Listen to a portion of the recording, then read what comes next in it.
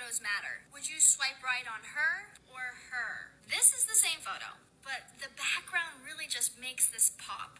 Same with this one. Would you swipe right on her or her? Same photo. Yeah, your dating photos matter, but this is terrible advice. When a photo looks fake, us ladies are more likely to swipe because there's so many options. My best advice for dating photos is to simply go out with friends or do something you enjoy and have someone take some nice pictures of you.